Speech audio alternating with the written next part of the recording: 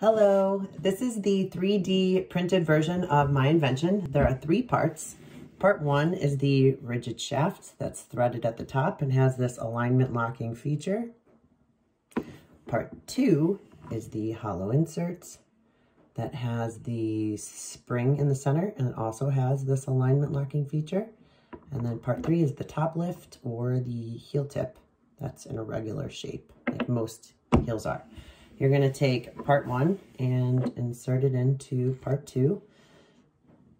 Part 2 would be manufactured into high heel stems, so you would just be either putting a new tip in or taking the tip out.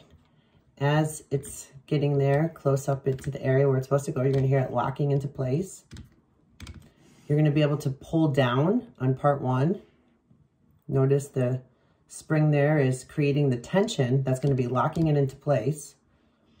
So as it's locking into place, what's really great about this is that's how you're able to, you can see the spring moving and tightening up there, pulling it in.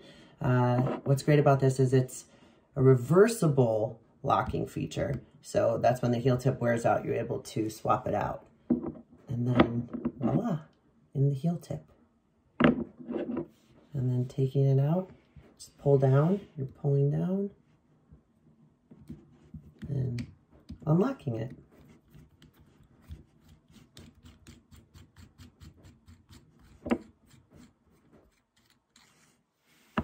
There you have it. Thanks so much for your time.